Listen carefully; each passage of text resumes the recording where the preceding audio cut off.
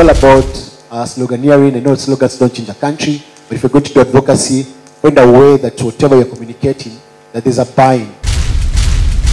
Can they at least have some degree of justice? I have used capacity building for the very, very people who we initially thought are so apathetic, are so voiceless. Having worked a lot in East Africa over the years, when I came to Kenya, I think it really strikes us what a country of contradictions, I guess is the word that I would use to describe it. When it comes to comparing Kenya with other countries in the East Africa region, we certainly have the most active and free press and media. So I really, I want to stop talking because I'd love to hear more from Boniface and the other speakers about what they're trying to do in Kenya to address these issues. I'll start my journey back and how I started doing activism. So after post-election violence, I was traumatized, I was a bit disturbed man, and I thought, what could I do?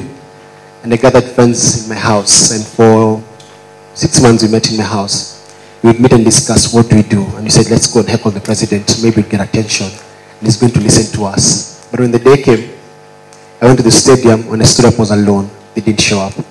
And the lesson was that we're not really seeing the same vision of what you're trying to do. But if you're going to do advocacy, find a way that whatever you're communicating, that there's a buy-in. And how do you get the buy-in? By listening to people. So get local, work with local people, find that thing, that community that can actually help you tell your story. Because what you guys do, it's very good projects, but for you to be able to fundraise more and get more supporters, and people get to know what you need to do propaganda. So you have to think in a propaganda way. And propaganda is not a bad word. You're just propagating what you're trying to do. Thank you.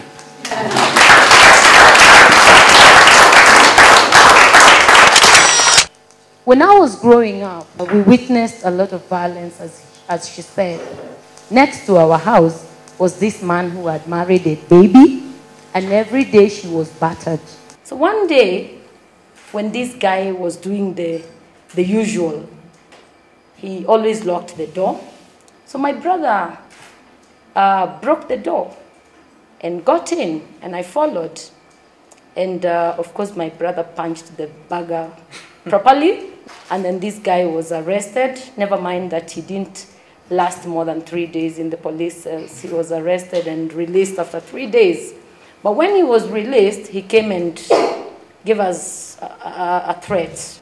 And a day after, my brother was murdered. But later in time, I decided it's high time I challenged the status quo.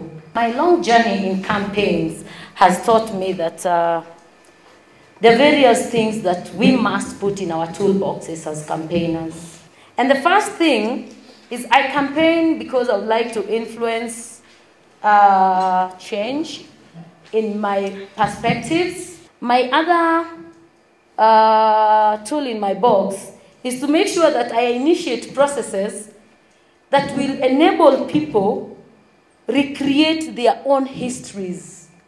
Currently, I'm working on housing rights, and the big elephant in the room in our place has been forced evictions. They happen day in, day out. I would like to stop there by saying, I challenge all of us to make this campaign our problem.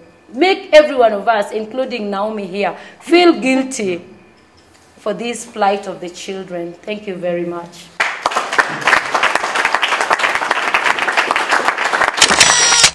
About 2 years ago, a friend of mine, she was an intern at the time, just straight out of campus, and her mother, who had been bedridden and actually was in a wheelchair at the time, needed to do some surgery.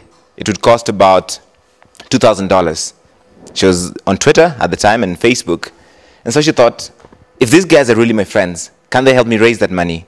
And in a span of about 2.5 weeks, she had raised $2,300. One of the most popular campaigns in Kenya, and which has been has several iterations, is called Mpango wa Kando. The reason why it's become so popular is because kids are talking about it. It's on popular radio shows. It's on social media. It's been spoofed. 7, 8, 9 different times. And so people do get the message. About a month or two ago, a young girl, 16 years old, in Busia, that's towards in the western part of the country, close to the border with Uganda, she was raped. They did a protest a few days ago. And all of these stories I've shared have one thing in common, which is they go to our emotion.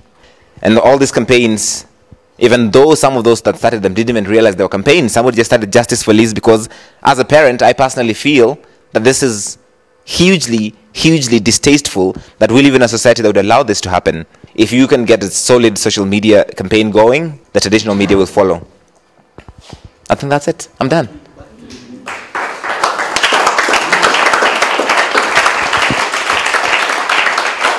I actually wanted to make a comment.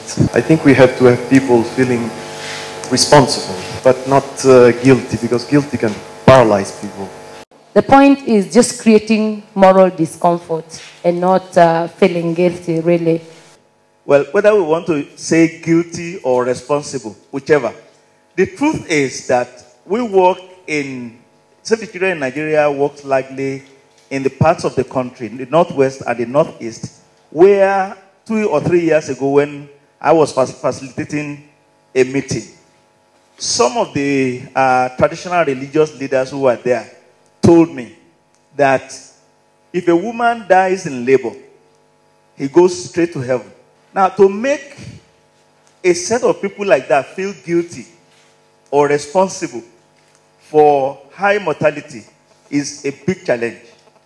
And that is one of the various challenges that we have had to face in our campaign and advocacy. So how do you make them feel guilty or feel responsible enough to be able to take on the challenge?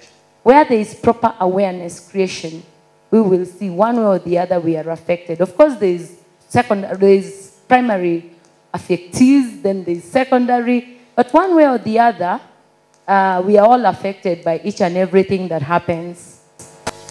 I couldn't let you leave without asking if you can help me with my job and some of our advocacy that we're trying to do here in Kenya. It's on how we, like I say, get the book, turn the story into a longer-term campaign. How do we really mobilize Kenyan opinion and public opinion to see that this is an important story? As a journalist, we're always asking ourselves, so what?